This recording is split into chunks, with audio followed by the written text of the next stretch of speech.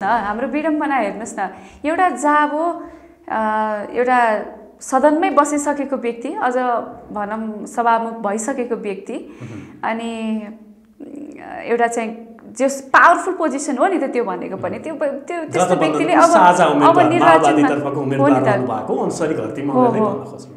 उहाँले चाहिँ नि कस्तो बाटो पिच गरिदिन्छु भनेर अब चुनावी एजेन्डा बनाउनु पर्ने भयो क्या। जब बाटो उहाँ पावरफुल नै हुनुहुन्थ्यो, उहाँकै सरकार थियो, गठबन्धनको सरकार हैन, अनि उहाँहरूले चाहिँ अब अहिले पनि छ बाटो बनाइदिनु त्यही त उहाँहरूले बाटो बनाइदिन्छु भन्नुपर्ने भयो क्या। अनि त्यस्ता खालका सपनाहरूलाई विश्वास गरेर जनताहरूले मत हाल्छन् भन्ने जुन सोच्नु भएको छ त्यो चाहिँ भ्रम हो।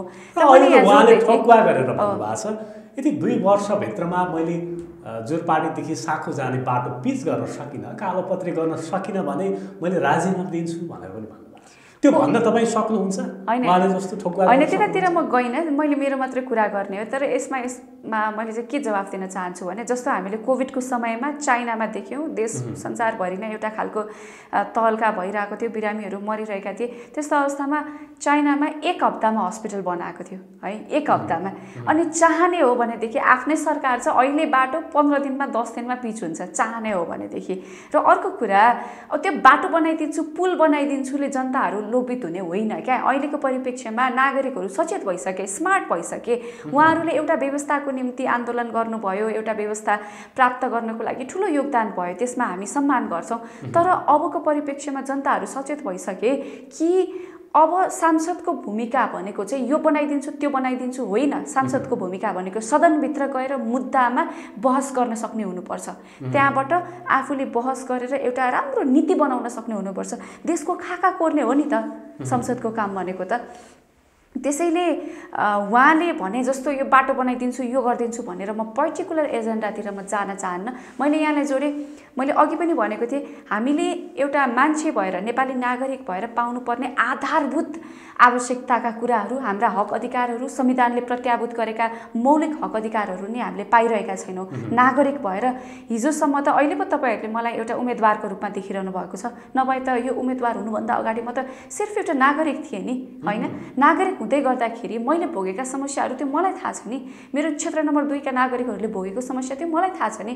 खल्तीमा पैसा छैन, घरमा बिरामी बाउ छ, अस्पताल नलैजाने, छोराछोरी पढाउनु छ, खल्तीमा पैसा छैन, स्कुल नपढाउने, भएका सरकारी शैक्षिक संस्थाहरूको अवस्था कस्तो छ त्यो उहाँहरूले बुझ्नु भएको छ। यी कुराहरू सदनमा किन उठ्दैन? तपाईँ पत्याउनुहुन्छ काठमाडौँ क्षेत्र नम्बर 2 मा अहिले पानीको ठुलो हाहाकार छ, त्यो अरू क्षेत्रको पनि समस्या हो। पानी जुन भनौँ न होइन, जुन मेलम्चीको पानी आउने भन्ने कुरा थियो त्यो त अब कथा जस्तो मात्रै, अब एकादेशको कथा जस्तो भइसक्यो होइन। अब यी यावत कुराहरूलाई हेर्दाखेरि सानो सानो कुराहरू कति हामीले पानीको निम्ति सङ्घर्ष गर्नुपर्ने, कति एउटा जब राम्रो शिक्षा पाउनको निम्ति सङ्घर्ष गर्नुपर्ने, लडाइँ गर्नुपर्ने, राम्रो उपचार पाउनको लागि हामीले कति एउटा हात जोड्नुपर्ने, यो हाम्रो सरकारको संरचनाले बनाउनु पर्ने चिज होइन र।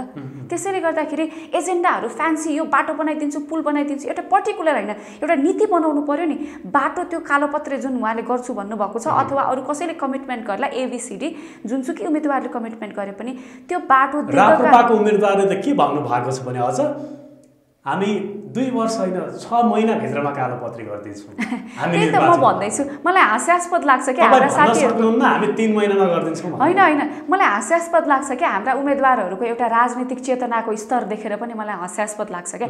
एउटा सांसदको भूमिका भनेको त्यो बाटो जुन कालोपत्री गर्ने भन्ने यो यतातिर यो पर्टिकुलर हुने होइन क्या। हामी उम्मेदवारहरूले भनेको त्यो बाटो यसरी बनाउनुपर्छ, यसरी बनाइने नीति बनाइनुपर्छ कि आज बनाएको बाटोले अब 60 वर्ष काम गरोस्, 50 वर्ष काम गरोस्, त्यस्तो नीति बनाउँछु भन्नु पर्यो नि। के हो त्यो कालोपत्र गर्छु त्यो यावत कुराहरू होइन, त्यो भनेकै गलत हो। अनि तपाईँले राजीनामाको कुरा गर्नुभयो, मलाई फेरि हास्यास्पद लाग्छ हाम्रा राजनीतिज्ञहरूको पोलिटिकल चेतना देखेर। जनताले मत दिएर पठाएको हो नि, राजीनामा गर्छु, यहाँ गर्छु, त्यहाँ गर्छु। राजीनामा गर्ने भए किन उम्मेदवारी दिने होइन?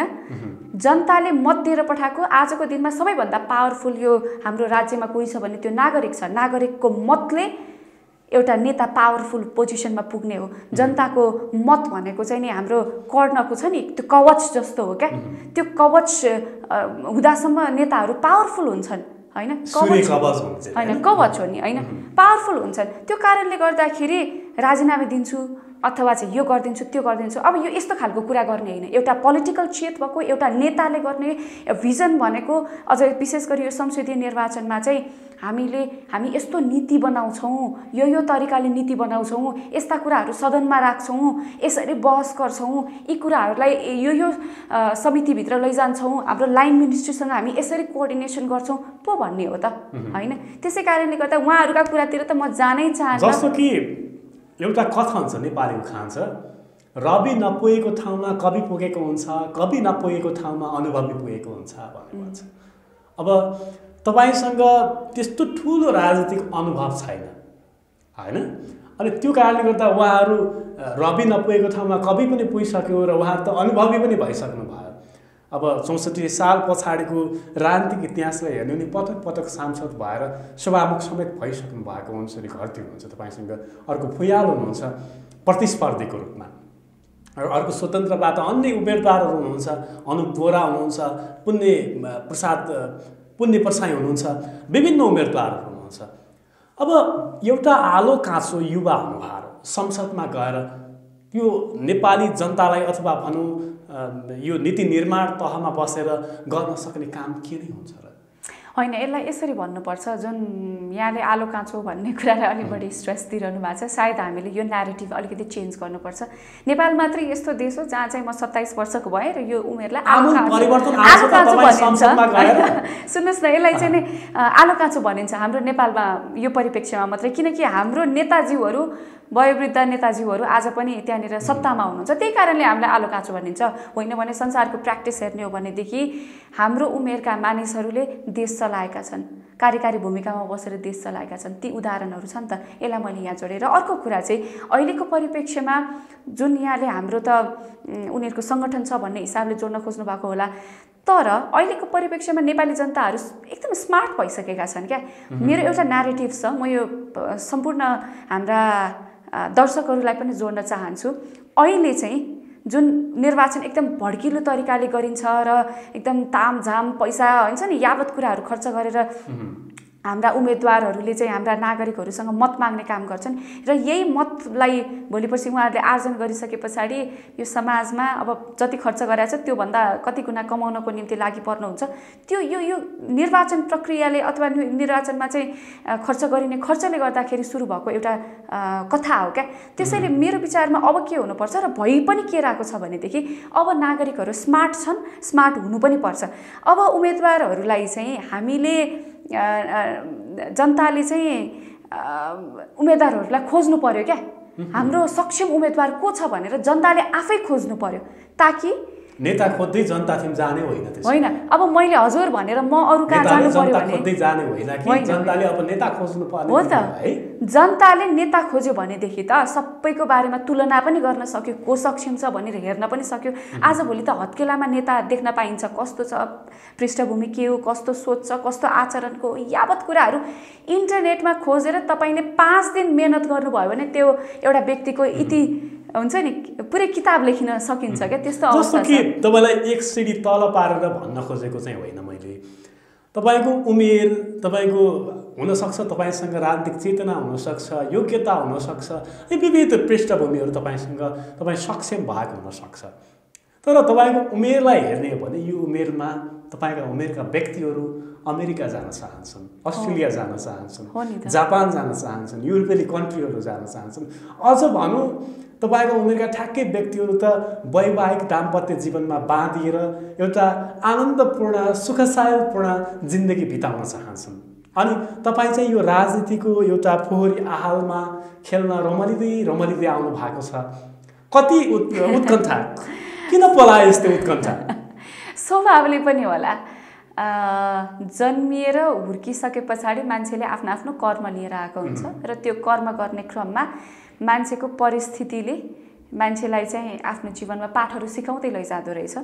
र म जुन परिवेशमा हुर्किएँ त्यो परिवेशले चाहिँ मलाई एउटा किसिमको सन्देश हरेक क्षण समय दिइरहन्थ्यो।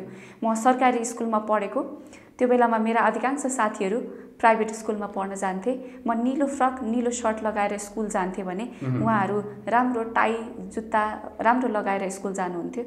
पछाडि अब भनौँ न एक किसिमको मैले आफूलाई परिष्कृत गर्दै गएँ, किनकि मलाई त चुनौती थियो नि त। हामीले शिक्षाको स्तर थाहा पाउन सक्छौँ। मैले सरकारी स्कुलमा पढेको र मेरो प्राइभेट स्कुलमा पढेको साथीको मेरो शैक्षिक स्तर कस्तो छ भन्ने कुरा म दास थिएँ। हाम्रो सरकारी स्कुलमा पढेका साथीहरूले कोरिलेट गर्न सक्नु होला, दुईटा विषय लाग्यो भनेदेखि पास भइन्थ्यो, उत्तीर्ण भइन्थ्यो। त्यस्तो खालको शैक्षिक ब्याकग्राउन्डबाट म आएँ। यद्यपि मेरो हृदयमा मलाई सधैँ थाहा थियो म सही छु र मैले राम्रो गर्नुपर्छ भनेर मैले आफूलाई मोटिभेट गरेँ। देश प्रेमको, जनताप्रतिको प्रेमको लगाव हैन, यही कुरा हो जोड्ने चाहिँ, यही कुरा हो। हामी एकदम ग्राउन्ड लेभलमा बसेका मान्छेहरू जसलाई चाहिँ दैनिक जीवनका समस्याहरू एकदम अनुभूति हुन्छ नि भित्रैबाट, र यो सिस्टममा केही न केही प्रब्लम छ, हामीले पाइरहेका छैनौँ, भइरहेको छैन भन्ने अनुभूति हुन्छ नि, त्यही हुटहुटीले चाहिँ नि हामीलाई राजनीतिमा लिएर आउने हो। र जुन यहाँले भन्नुभयो, हाम्रा अधिकांश साथीहरू समस्याबाट भागेर कोही विदेश जानुभएको छ, कोही वैवाहिक सम्बन्धलाई त भागेको नभनौँ, तर यद्यपि यावत कुराहरू हुन्छ, डक्टरसँग गर्ने कि इन्जिनियरसँग गर्ने कि पाइलटसँग गर्ने कि सरकारी जागिर खाएको अधिकृतसँग गर्ने कि सुब्बासँग गर्ने कि उहाँहरूको मानसपटलमा त्यो खालको सोच छ कि। तर तपाईँको सोचमा देश, जनता, परिवर्तन, मुलुक चाहिँ अब मुलुकको मुहार फेर्नुपर्छ भन्ने यस्तो उत्कण्ठा कसरी आयो भन्ने हो कि। यो त आम मान्छेले तपाईँलाई हेरेर सोच्दा त अचम्मै पर्ने कुराहरू छन् नि यहाँ त। यसलाई चाहिँ यसरी भन्नुपर्छ होला, जुन पृथ्वी छ नि, पृथ्वी चाहिँ गोलो छ होइन। यसको चाहिँ त्यो कहिले हामी एउटा पाटो देख्छौँ, कहिले अर्को पाटो देख्छौँ, गोलो घुमिरहन्छ नि। त्यस्तै एउटा व्यक्तिको चाहिँ जीवन चक्र हो होइन। मेरो जिन्दगीमा पनि माया, प्रेम, विवाह, छोराछोरी भन्ने कुरा हुनै नसक्ने भन्ने कुरा होइन। यद्यपि अहिलेको परिप्रेक्ष्यमा तपाईँहरूले चाहिँ मलाई राजनीति, एउटा देश प्रेम अथवा त्यो राष्ट्रप्रतिको चेतना, राजनीतिप्रतिको चेतनामा बढी देखिरहनु भएको हुनसक्छ। त्यसैले अहिलेको परिप्रेक्ष्यमा म चाहिँ देश बनाउनु पर्छ, हामी युवा पुस्ता यहाँ बस्नुपर्छ र हाम्रो देश आफैले बनाउनु पर्छ भन्ने ग्राउन्डमा आएको कारणले यहाँले मलाई त्यस्तो देखिरहेको होला, त्यति भन्न चाहन्छु। जस्तो कि अब तपाईँका उमेर समूहका मान्छेहरू फेरि दोहोऱ्याएर अथवा तेह्रिएर मैले भने अहिले विभिन्न पोसाकहरू ठाटबाटमा सजिएर विभिन्न सिनहरूमा घुमफिर गरेर टिकटक बनाइरहेका छन्। मेरो टिकटकमा कति लाइभ आयो, अनि कति लाइक आयो, कति कमेन्ट आयो भन्नेतिर दिलचस्पी छ, चासो छ। तर तपाईँमा त्यो देखिएन नि। फेरि यसलाई पनि म त्यही प्रकारले उत्तर दिन चाहन्छु। मेरो पनि टिकटक छ है, म पनि टिकटक बनाउँथेँ। तर तपाईँको टिकटक त भाषण गरेको, जनतामा घुलमिल भएको, हजुर, तर केही न केही दिन्थेँ म टिकटकको मार्फतबाट है। एजेन्डाका कुराहरू, विचारका कुराहरू हो त, पर्यटनका कुराहरू, दैनिक जीवनका कुराहरू। तर कहिले कहिले रमाइलो पनि गर्थेँ म। कहिले कहिले टिकटक जुन तरिकाले एउटा लिपसिङ गर्ने त्यो पनि गर्थेँ। तपाईँ आज जुन पोसाक लगाएर हिँड्नु भएको छ, हजुर, यो सबै कुराहरू धेरै धेरै तपाईँको उमेर समूहका धेरै नारीहरूको, धेरै लेडिजहरूको, धेरै वुमेनहरूको यो पोसाक लगाएर हिँड्ने रहर चाहिँ हुँदैन हो। व्यक्तिगत इच्छाहरूका कुरा हुन सक्लान्, अलिकति चेतनाको हिसाबले राजनीतिक चेतना बढी भएको कारणले पनि हुन सक्ला, समाजप्रतिको उत्तरदायित्व भएको। अब तपाईँलाई हेरेर एउटा मुलुक चाहिँ अब राजनीतिक रूपमा अलिकता अहिले नयाँ वर्गहरू छन्, नयाँ जेनेरेसनहरू छन्, उनीहरू चाहिँ राजनीतिक रूपमा सचेत भए है भनेर बुझ्न मिल्ने आधार छ।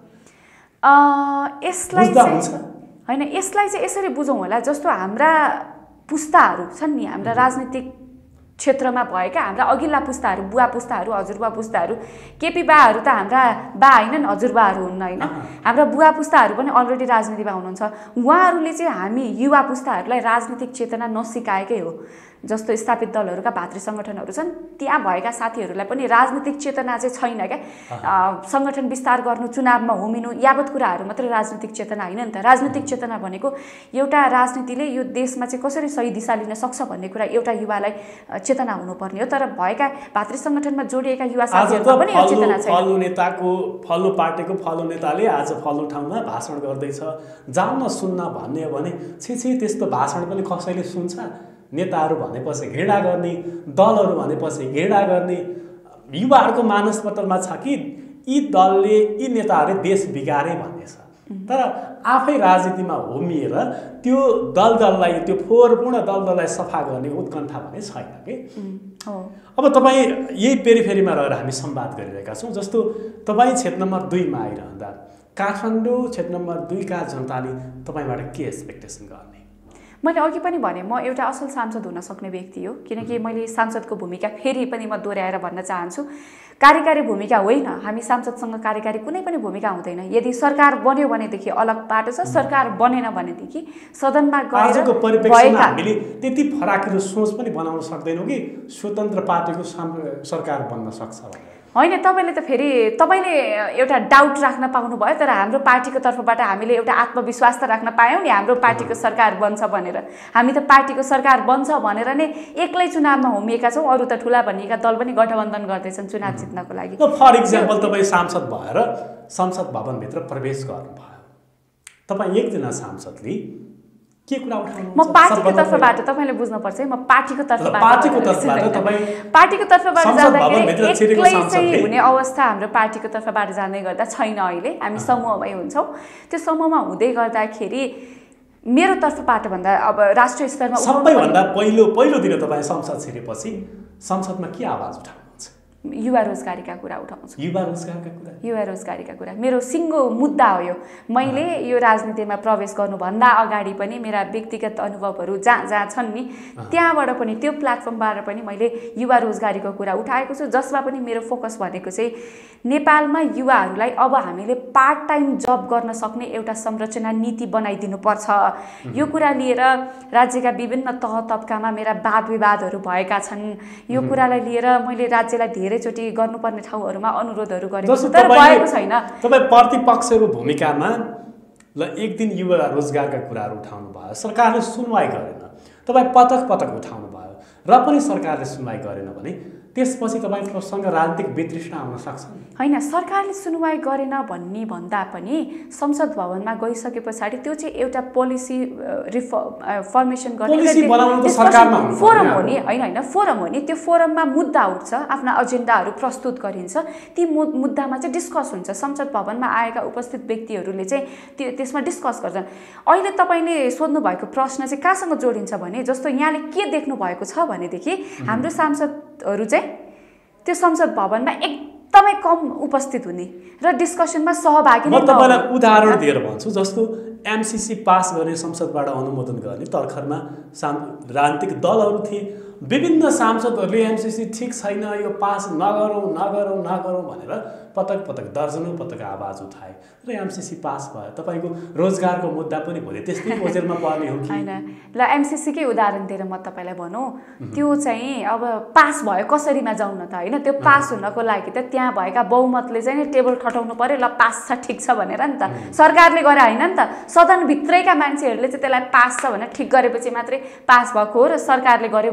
सरकार भनेको चाहिँ नि सदनभित्रको बहुमत हुनु पर्यो। त्यस्तै मेरो आफ्नो व्यक्तिगत हकमा चाहिँ म सदनभित्र गएँ भने मेरा उठाएका मुद्दाले स्पेस पाउँछ भन्ने कुरामा म विश्वस्त छु।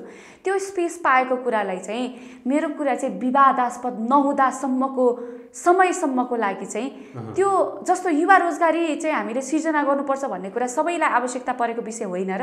त्यो कुनै विवादको विषय हो र? होइन नि त। त्यो कारणमा त्यो एकदम लाइभ पनि भइरहेको हुन्छ नि हाम्रो संसदको डिबेट। मुलुकको स्वाधीनतालाई असर गर्ने कुरा पनि भएन, राष्ट्रियतालाई कुरा गर्ने सामान्य कुराहरू छन्, तर हाम्रो चाहिँ नि विकासको निर्माणमा अथवा विकासको गतिलाई एउटा गति दिन सक्ने विषय त हो नि त। त्यो चाहिँ नि लाइभ पनि भइरहेको हुन्छ, देखि पनि रहेको हुन्छन्। म हरेक दिन पोस्ट गर्छु, आज मैले यो विषय राखेँ र यस्तो भयो, यतिजना सांसद उपस्थित भए, यसमा यो भन्यो भनेर म राख्छु। यो कुराहरू जनताले एकदम क्लोज मोनिटरिङ गर्न पाए भनेदेखि त हाम्रा सदनमा भएका साथीहरूलाई पनि त एउटा प्रेसर पर्छ नि त। त्यो कारणले मैले गर्ने पैरवी, किनभने बाहिर बसेर पनि मैले सामाजिक सङ्घ संस्थाहरूमा काम गर्दा बहस पैरवी कसरी गरिन्छ भन्ने एकदम पर्याप्त अनुभव मसँग छ। मैले मेरो मुद्दालाई कसरी त्यो सदनभित्र बुलन्द रूपमा उठाउनु पर्छ र त्यसलाई पास गराउनु पर्छ। पास गर्ने नगर्ने चाहिँ उहाँहरूको कुरा हो, होइन? त्यसलाई चाहिँ नि बहुमतले पास हुनुपर्छ।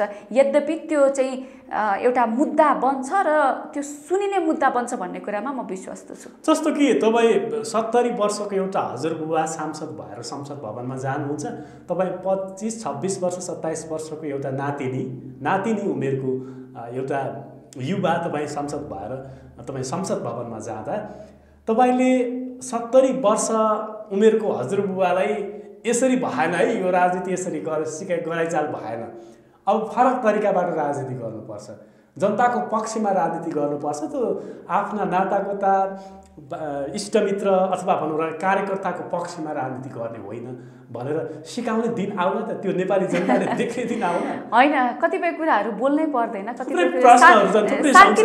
साङ्केतिक कुराहरू पनि हो। अहिले जुन युवा पुस्ताको हस्तक्षेप छ नि, सोभिता एउटा 26 वर्ष र 70 वर्षसम्मको उमेर समूहको सांसदहरू, यसलाई चाहिँ नि मेरो 80 वर्षको हुन नि सक्नु होला कोही त। यसलाई व्यक्तिगत मुद्दा भन्दा पनि यसलाई चाहिँ युवा पुस्ताको हस्तक्षेप हो होइन। यो हस्तक्षेप चाहिँ सोभिताले मात्रै गरेको होइन, समग्र युवा पुस्ताले गरिरहेको छ र कतिपय कुराहरू बोलिरहनु पर्दैन, कति कुरा नगरेर पनि बुझिन्छन् होइन। र हामीले अहिले गरेको हस्तक्षेप भनेको चाहिँ हजुरबुवाहरू राजनीति अब तपाईँहरूले गर्नुभयो, थाक्नुभयो, विश्राम गर्नुहोस् न, अब हामी राजनीति गर्छौँ, बरु हामीलाई सिकाउनुहोस् भन्न खोजेको। जस्तो तपाईँको व्यक्तिगत रूपमा अथवा राजनीतिक रूपमा शीर्ष दल, राजनीतिक दलका शीर्ष नेताहरू जस्तो माओवादी केन्द्रको अध्यक्ष प्रचण्ड, पुष्पकमल दाहाल प्रचण्ड, त्यसै गरी नेकपा एमालेको अध्यक्ष केपी शर्मा ओली र बहालवाला प्रधानमन्त्री पनि रहनु भएको र नेपाली काङ्ग्रेसको सभापति पनि हुनुभएको शेरबहादुर देउवाप्रति तपाईँको धारणा के छ? होइन, धारणा त्यस्तो भन्नाले मैले उहाँहरूको पुस्ताप्रति नै मैले धारणा राखेको छु। एउटा सिङ्गो व्यक्तिसँग मात्रै सम्बन्धित छैन, उहाँहरूले गरिसक्नुभएका एउटा व्यवस्था प्राप्त गर्नको निम्ति उहाँहरूले जे जे योगदान गर्नुभएको छ त्यो प्रति हाम्रो उच्च सम्मान छ। उहाँहरूकै कारणले गर्दा आज मैले यो लोकतन्त्रको जगमा उभिएर मैले राम्रोसँग स्टुडियोमा आएर मैले अभिव्यक्तिहरू दिन पाइरहेको छु, उम्मेदवारी दिन पाएको छु। त्यसै कारणले उहाँहरूको योगदान पर्याप्त छ, उहाँहरूलाई मान्न पर्छ, तर सम्मान गर्नुपर्छ, एकदम सम्मान गर्नुपर्छ। तर के हो भने उहाँहरूले जानेका कुरा हामीलाई सिकाइदिनु भएको भएदेखि हामी राम्रोसँग यो देशलाई चाहिँ एउटा हामीलाई चाहिने खालको देश बनाउन सक्थ्यौँ नि त। हामीलाई चाहिने भन्नाले अहिले नेपालको जनसङ्ख्यामा युवा पुस्ताको जनसङ्ख्या सबैभन्दा ठुलो छ होइन, 42% लगभग चाहिँ हाम्रो युवा पुस्ताको जनसङ्ख्या छ। यो जनसङ्ख्याले कस्तो प्रकारको समाज माग गर्छ भन्ने कुरा त उहाँलाई भन्दा हामीलाई थाहा होला नि त। अनि हजुरबुवाहरूलाई चाहिँ थाहा होला नि त यो नेपालको राजनीतिमा विदेशी चलखेल के होला होइन, आर्थिक नीति कसरी लिनु पर्ला, कहाँ कसले के गरेछ, उहाँहरूले जानेका अनुभवहरू हामीलाई सिकाइदिएदेखि हामीले पढेका कुरा, हामीलाई चाहिने कुरा, टेक्नोलोजीमा हामी एकदम स्मार्ट छौँ, यावत कुराहरूले त अर्को खालको एउटा चमत्कार हुन्थ्यो नि त। तर उहाँहरूले जानेका कुराहरू सिकाइदिने नै गर्नुहुन्न क्या, गुनासो छ मलाई चाहिँ। उहाँहरूले आफूले जानेका कुराहरू हामीलाई सिकाइदिए हुन्थ्यो भन्ने चाहिँ लाग्छ। तर अहिले त्यो जिद्दी जुन गरिरहनु भएको छ नि, होइन मै बस्नुपर्छ, मैले गर्नुपर्छ, आलो काँचो भुराहरू तिमीहरूले सक्दैनौ भने जस्तो उहाँहरूको जुन एउटा जिद्दीपना देखिएको छ, यसले देख्दाखेरि चाहिँ कता कता उहाँहरूको उमेरको पनि एउटा रोग हो कि जस्तो लाग्छ क्या। रिसाउनु होला तर नरिसाउनु। तर हाम्रो हजुरबा हजुरआमा हामीले घरकै परिवेशलाई सम्झेर मैले यहाँहरूलाई भनेको, मेरो घरमा पनि कतिपय अवस्थामा बुवा आमालाई बुवा आमा यस्तो हुँदैन भन्दा यति जिद्दी गर्नुहुन्छ, मान्दै मान्नु, त्यस्तै हो, तैँले के जानिछिस् र भने जस्तो गर्नुहुन्छ। त्यस्तै हो राजनीतिमा पनि, हजुरहरूले हो त्यस्तै खालको एउटा सिनारियो चाहिँ क्रिएट हुन्छ नि घरमा। यो राजनीति, नेपाल पनि त एउटा घर हो नि होइन। राजनीतिमा पनि हाम्रा हजुरबुवाहरूले चाहिँ तिमीहरूले के जानेका छौ र भनेर अझै पनि जिद्दी गरिरहनुहुन्छ।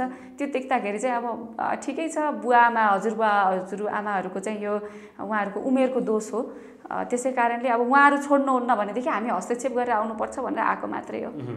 बुझ्नु होला हातमा समातेर ल यतापट्टि अर्को कुर्सीमा बस्नुस्, यो कुर्सीमा हामी बस्छौँ। हजुर त्यही नै भन्ने हो। हजुर, सत्ता र शक्तिको कुर्सीमा, राज्य हाँक्ने कुर्सीमा हामी बस्छौँ, तपाईँहरू चाहिँ आराम गर्ने कुर्सीमा बस्नुस् भनेर हातमा समातेर तान्नु पर्ने भयो। हो, फकाइ ल्याएर राख्नुपर्ने भयो। अब जस्तो कि 10 वर्षीय जनयुद्ध, अझ सशस्त्र सङ्घर्ष पनि भन्ने गर्छन् कतिपयले जनयुद्ध पनि भन्ने गर्छन्। त्यो 10 वर्षे जुन क्रान्ति थियो, बम र बन्दुक बारुदहरूको बलमा गरिएको जुन क्रान्ति, त्यो क्रान्तिमा बन्दुक बोकेर रुकुम र रोल्पाका कुना कन्दराहरूमा युद्धको शङ्खनाद गरेर मुलुक परिवर्तनको बिगुल हामीले फुकेका भन्ने उम्मेदवार तपाईँसँग ओन्सरी घरतीमा गएर जो हुनुहुन्छ, उहाँको राजनीतिक योगदानलाई कदर गरेर उहाँलाई भोट दिने अथवा चाहिँ तपाईँलाई भोट दिने होइन। यस्तो छ, यसलाई चाहिँ संयोगवश के भन्नुपर्छ, तपाईँको त अहिलेसम्म त उहाँको लिखित राजनीतिक योगदान त छैन। संयोगवश के भन्नुपर्छ भनेदेखि जुन सालमा जनयुद्ध सुरु भएको थियो नि, त्यही सालमा म जन्मिएको हो। भनेपछि बुझ्नुहोस् आज म जो व्यक्ति तपाईँले नाम लिइरहनु भएको छ उहाँ मेरो राजनीति उहाँ बन्दुक बोकेर हिँड्ने व्यक्ति आज तपाईँसँग प्रतिस्पर्धामा हुनुहुन्छ जतिबेला तपाईँ जन्मिनु थियो। अनि अब उहाँको योगदान छ है, यो लोकतन्त्र प्राप्ति गर्नमा उहाँको ठुलो योगदान छ। उहाँ व्यक्तिगत रूपमा पनि मान्छे एकदमै मलाई सोझो राम्रो मान्छे लाग्छ है। मैले नजिकबाट चिन्ने अवसर त पाएको छैन, तर उहाँको जुन एउटा इनोसेन्स छ त्यो मलाई राम्रो लाग्छ। यद्यपि उहाँले चाहिँ मैले अघि भने जस्तो हो, अब पद प्राप्तिको लागि एउटा लाभ प्राप्तिको लागि राजनीति गर्ने होइन नि त। देशलाई एउटा नयाँ खाका कोर्नु छ, देशको एउटा नयाँ सपना, नयाँ भिजन अथवा देशलाई नयाँ तरिकाले गति दिनुपर्नेछ। त्यो गति दिनको लागि उहाँले गरेको योगदान एउटा बिन्दुसम्म आइपुग्नलाई ठिक थियो भनेदेखि अब पोलिसी डिस्कसन गर्नको लागि उहाँको योगदान कति हुने भन्ने कुरामा चाहिँ अब उहाँले भन्दा नि जनताले भन्नुपर्छ। उहाँ नआइदिनु भएको भए हुन्थ्यो, आइहाल्नु भयो, प्रतिस्पर्धामा हुनुहुन्छ, तर उहाँले मलाई समर्थन गरिदिएदेखि उहाँको महानता हो। तपाईँ चाहनुहुन्छ अनुसारी घरती मगरले तपाईँलाई समर्थन गरिदिनु भएदेखि, किनकि मेरो साथो उहाँ मान्छे सविता गौतम हुनुहुन्छ, उहाँलाई भोट दिनु होला हो त। मेरो छोरी पुस्ताको मान्छे सम्भवतः उहाँका छोराछोरी पनि मेरै उमेरका भयो होला अथवा ठुला भयो होला थाहा छैन है, तर मेरो छोराछोरी उमेरको यो नानी यस्तो मजाले बोल्न सक्दो रहेछ, यस्तो मजाले भिजन राख्न सक्दो रहेछ, कानुन पढेर आएको रहेछ, संसद भवनमा पनि कानुनै बनाउने हो, गर्न सक्ने रहेछ। मैले त एउटा योगदान दिएँ, एउटा 5 वर्षसम्म उहाँले आफ्नो संसदीय कार्यकाल पनि पुरा गरिसक्नु भयो। त्यसैले उहाँले अब मैले त पुरा गरिसकेँ मेरो संसदीय कार्यकाल, मैले गर्ने जति गरेँ, अब म विश्राम गर्छु, मेरो छोरी पुस्तालाई अगाडि बढाउँछु भन्दै हुन्थ्यो जस्तो लाग्छ। अब तपाईँहरूको पार्टीका विषयमा कुराकानी गरौँ। स्वतन्त्रहरूको जनलहर चलिरहेको, रवि लामिछानेले राष्ट्रिय स्वतन्त्र पार्टी भनेर निर्माण गर्नुभयो। स्वतन्त्र शब्द आफैमा स्वतन्त्र शब्दलाई एक किसिमले भनेर कब्जामा लिने काम रवि लामिछानेले गर्नुभयो भनेर आलोचनाका शब्दहरू आजसम्म पनि गुन्जेका छन्। तपाईँ उहाँकै एउटा क्याडरको रूपमा यसलाई कसरी स्पष्टीकरण दिनुहुन्छ कि यो हामीले स्वतन्त्र राजनीति गर्न चाहने व्यक्तिहरूको मनोभावनामाथि प्रहार गरेको होइन? म तपाईँलाई भनौँ, व्यक्ति स्वतन्त्र हुन सक्छ। स्वतन्त्र व्यक्ति तब हुन्छ जब ऊ कसैको पनि अधीनमा हुँदैन है। यो चाहिँ सामाजिक परिवेशमा भनिने कुरा। तर तपाईँ जब राजनीतिक स्पेयरमा आउनुहुन्छ नि, राजनीतिको एउटा क्षेत्रभित्र, भूगोलभित्र अथवा राजनीतिको एरियाभित्र आएर राजनीतिक मुद्दामा बहस गर्न आउनुहुन्छ भने त्यति बेलामा व्यक्ति स्वतन्त्र होइन, यो चाहिँ दलीय राजनीतिको कुरा छ होइन। यदि तपाईँ स्वतन्त्र भन्नुहुन्छ भने त्यो आफैमा करेक्ट छैन के। तपाईँले त्यसलाई चाहिँ दलमा आबद्ध नभइकन उम्मेदवारी दिनुभएको छ भनेर बुझ्नुपर्छ। त्यसलाई चाहिँ गैर दलीय भन्नुपर्छ, कि दल हुन्छ कि गैर दलीय हुन्छ होइन। त्यसैले यो स्वतन्त्र उम्मेदवार भन्ने आफैमा एउटा इन्करेक्ट हो क्या, यो पोलिटिकली करेक्ट टर्म नै होइन। अब मैले भन्नुपर्दाखेरि चाहिँ जति पनि स्वतन्त्र उम्मेदवारहरू भनिरहनु भएको छ उहाँहरू स्वतन्त्र होइन, उहाँहरू गैर दलीय दलमा आबद्ध नभएको उम्मेदवारहरू हो। र हाम्रो हकमा चाहिँ राष्ट्रिय स्वतन्त्र पार्टीले स्वतन्त्र नाम कब्जामा लियो भनेर जुन आरोप धेरैजनाको छ, यसलाई चाहिँ नि सामान्य अर्थले के भन्नुपर्छ भने विश्वका विभिन्न देशहरूमा यो स्वतन्त्र भन्ने शब्द प्रयोग गरेर पार्टीहरू गठन भएका छन्। हाम्रो नेपालमा पनि हामीले हाम्रो पार्टीभित्र भएका व्यक्तिहरू चाहिँ विभिन्न विचारधारा होइन, आफ्नो आफ्नो एकदम इन्डिपेन्डेन्ट, म र रविजीको विचार पनि मिल्छ भन्ने छैन नि त होइन, अथवा मेरो अर्को केन्द्रीय सदस्य र उहाँको विचार पनि मिल्छ भन्ने छैन नि त। त्यसैले गर्दाखेरि हामी एउटा इन्डिपेन्डेन्ट विचारधारा भएका व्यक्तिहरू एउटा टेबलमा बस्छौँ, छलफल गर्छौँ, अनि त्यसमा एकदम वाद विवाद झगडा पनि पर्ला कतिपय अवस्थामा, र अन्तिममा हामी निचोडमा पुग्छौँ। माझिएको विचार एउटा मन्थन गरेर एउटा निचोड निकाल्छौँ। अनि यसरी त्यो निचोडलाई चाहिँ हामीले संस्थागत रूपमा अगाडि लिएर जान्छौँ भन्ने हिसाबले हामीले पार्टी गठन गरेका हौँ होइन। यो भन्दै गर्दा हामी स्वतन्त्र विचारधारा भएका व्यक्तिहरूले गठन गरेको एउटा पार्टीलाई हामीले राष्ट्रिय स्वतन्त्र पार्टी भन्न नपाउने त, पाउने नि त होइन। त्यो आधारले गर्दाखेरि चाहिँ म के भन्न चाहन्छु भने राजनीतिक स्पेयरमा आइसके पछाडि व्यक्ति स्वतन्त्र हुँदैन, त्यो गैर दलीय हो। हामी चाहिँ राष्ट्रिय स्वतन्त्र पार्टी हौ। जस्तो कि विभिन्न दलहरूले हामीले यति सिट जित्छौँ, उति सिट जित्छौँ, हामीले समानुपातिकतर्फ यति सिट प्राप्त गर्छौँ भनेर ठकुवा गरिरहेका छन्। तपाईँहरूले चाहिँ कति सिट जित्नुहुन्छ राष्ट्रिय स्वतन्त्र पार्टीको यो प्रत्यक्षतर्फ? होइन, यति उति भनेर त्यो दम्ब होइन, एउटा घमण्ड हामीसँग के पनि छैन। यो पालिको जुन निर्वाचन छ यो चाहिँ सामान्य निर्वाचन होइन, यो चाहिँ विशेष प्रकारको निर्वाचन हो। यद्यपि आवधिक निर्वाचन हो, दोस्रो आवधिक निर्वाचन हो, तर यो विशेष प्रकारको निर्वाचन किन पनि हो भनेदेखि एक प्रकारको जनमत सङ्ग्रह जस्तै हो क्या यो निर्वाचन चाहिँ, जसले के निर्धारण गर्छ भने अहिलेका नेपाली जनताहरूले तिनै स्थापित राजनीतिक दल रोज्न चाहन्छन् या नयाँ अनुहार युवा पुस्ता रोज्न चाहन्छन्, यो चाहिँ हामीले हेर्न बाँकी छ। त्यसैले यो टेस्ट हो, त्यसो भए त्यसको सबै कुराको टेस्ट हो। यो चाहिँ एक हिसाबको जनमत सङ्ग्रह नै हो। मैले भनिहालेँ नि, नाम चाहिँ निर्वाचन होला होइन, तर यसले चाहिँ निर्धारण गर्छ कि अब विभिन्न पात्रहरू होलान्, विभिन्न दलहरूबाट होलान्, स्वतन्त्रबाट होलान्, तर यो चाहिँ युवा पुस्ताको राजनीतिलाई क्याच गर्ने कि अथवा वृद्धको त्यही पुस्तालाई लिएर आउने भन्ने चाहिँ यो जनमत सङ्ग्रह हो। त्यसो तपाईँले हेर्नुहोस्, एकदम यो महासङ्ग्राम जस्तै हो। एक हिसाबले हेर्दाखेरि यो राजनीतिक दलहरूले गठबन्धनहरू विभिन्न खालका कुराहरू गरिरहेका छन् र यहाँले भनेको जस्तो खर्चका कुराहरू पनि यावत रूपमा गरिरहेका छन्, देखिरहेका छौँ हामीले। यद्यपि त्यति हुँदाहुँदै पनि तपाईँले नतिजा हेर्नुहोला, जे हुन्छ त्यो चाहिँ जनमत सङ्ग्रह। खर्चले प्रभाव पार्दैन, साम दाम दण्ड भेदले प्रभाव पार्दैन। जनताहरू अब स्मार्ट छन् हजुर। मैले अघि भने आजभोलि नागरिकहरू रक्सी खुवाउने, मासु खुवाउने, मोटरसाइकलमा पेट्रोल राखिदिने, क्यास पैसा हातमा गोजीमा सुटुक्क राखिदिने, त्यसले प्रभाव पार्दैन। म तपाईँलाई भनौँ, आजभोलिका नागरिकहरू यति स्मार्ट छन् कि तपाईँले दिनुभयो भने, तपाईँ उम्मेदवार हो, तपाईँले दिनुभयो भने लिन्छन्, तपाईँले खुवाउनु भयो भने खान्छन्। तर मतदान त गोप्य हो नि त। त्यो गोप्य मतदान हाल्ने बेलामा चाहिँ आफूलाई जो मनपर्छ त्यसलाई हाल्छन्, जुन कुरा हामीले गएको स्थानीय तहको निर्वाचनमा पनि देख्यौँ नि त।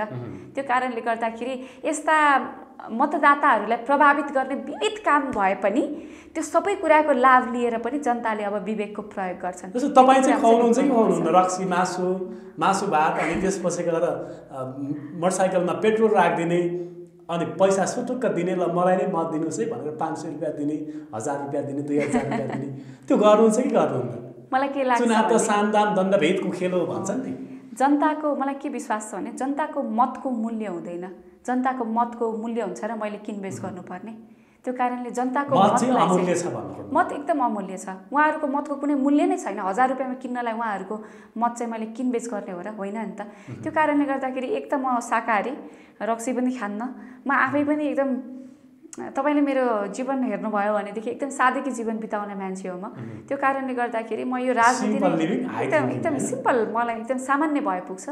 त्यो कारणले गर्दाखेरि म चाहिँ नागरिकहरूलाई प्रभावित गर्ने यस्ता खालका कुनै पनि गलत प्रकारका गतिविधिहरू कहिले पनि जीवनमा, निर्वाचनमा मात्र होइन, जीवनमै तपाईँले कुनै पनि समयमा तपाईँले मलाई औँलो ठड्याउने अवसरमा कहिले पनि दिन्न। यो पटक तपाईँको सभापति रवि लामिछानेले चुनाव जित्नुहुन्छ नि। सभापतिको तयारी भइरहेछ। राष्ट्रिय स्वतन्त्र पार्टीको तर्फबाट सभापति हुनुभएका हाम्रा रवि लामिछानेज्यूलाई देशैभरिका मानिसहरूले यति धेरै मन पराएका छन्। जुन चितवन क्षेत्र नम्बर 2 त्यहाँका नागरिकहरूले झन् धेरै मन पराएका छन्। त्यही कारणले उहाँ त्यहाँ जानुभयो। उहाँ एउटा सामान्य पत्रकार भएर त यति धेरै नागरिकहरूका दुःखहरूलाई सम्बोधन गर्नुभएको थियो भनेदेखि उहाँलाई एउटा राजनीतिक स्पेसमा पठाउन पाउँदाखेरि त नागरिकहरूलाई खुसीको, गर्वको कुरा हो नि, मन पराइहाल्छन् नि। यही फेरिमा मलाई एकजना नेताले भनेको कथन मलाई याद छ। यो डेमोक्रेटिक सिस्टम भनेको कस्तो हो भने 100 जना मतदाता छन्, 2टा उम्मेदवार छन्, 2टा पार्टीका भने 50 जना चाहिँ मतदाता छन् दुईटै पार्टीका, क्याल्कुलेसन गर्दा भने यो डेमोक्रेटिक सिस्टम भनेको एकजना कसरी चोर्ने, एकजना कसरी फुस्काउने आफ्नो पक्षमा, त्यो एकजना फुस्काउनको लागि चुनावको अघिल्लो दिन अनेकन खेलहरू हुन्छ अरे। अब तपाईँ त नयाँ खेलाडी हुनुहुन्छ, यो खेलमा कसरी सम्भव होला त्यो? हामी त त्यस्तो केही खेलहरू के पनि खेल्दैन हजुर, निष्पक्ष, ट्रान्सपेरेन्ट। हामीले चुनावमा टिकट संगठित कार्यकर्ता हजारौं लाखौं तपाईहरुको त हुनुहुन्न। त्यही त म भन्दैछु, निष्पक्ष एकदम। यो निर्वाचनले, मैले फेरि पनि दोहोर्याउँ, एकदम विशेष किसिमको निर्वाचन हो। यो निर्वाचनले देखाउँछ नेपाली नागरिकहरूको चेतनाको स्तर कहाँ छ, नेपाली नागरिकहरूले के खालको सिस्टम चाहेका छन्, नेपालको राजनीतिलाई कुन प्रकारको दिशा दिन चाहेका छन् भन्ने कुरा चाहिँ यो निर्वाचनले देखाउँछ। यद्यपि अरू पार्टीहरूका सङ्गठनहरू ठुला छन् र यो खेल, यो यावत कुराहरू चाहिँ उहाँहरूको आफ्नो एउटा, कहिलेकाहीँ तपाईँलाई लाग्दैन सयौं हजारौं कार्यकर्ता पछाडि राखेर म नेत्री बनेर जोसिलो छाँडकाँडका साथ, अलिकति ठाँटबाँडका साथ, अलिकति चर्को आवाजमा भाषण दिँदै हिँडौँ जस्तो तपाईँलाई लाग्दैन? ठुलो मञ्चबाट कुर्लिएर बोलौँ हजारौंको बिचमा भन्ने लाग्दैन? होइन, त्यो मैले चाहने भन्दा पनि जनताले चाहने कुरा हो। उहाँहरूले चाहनु भएको दिनमा त्यो सम्भव छ, तर मैले घमण्ड गर्ने मेरो चाहनाले आइदिनुहोस् भन्ने कुरा होइन नि त।